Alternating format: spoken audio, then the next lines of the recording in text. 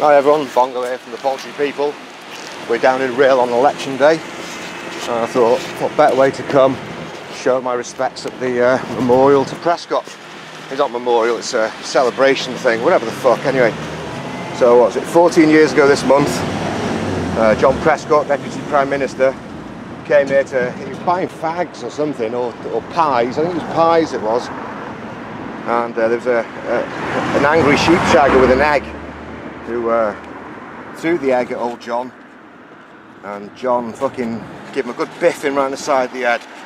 So every year we come down here and pay homage with a few chips and an egg to celebrate and show our respects to the great man who punched a sheep shagger in the face for throwing an egg at him. Fucking classic. Good shit, man, good shit. There we go, egg, chips, John Prescott. I hope you all voted today. We died fighting for this. Or something, not died, what is it? John Prescott punched a sheep shagger in the face for my freedom to leave egg and chips.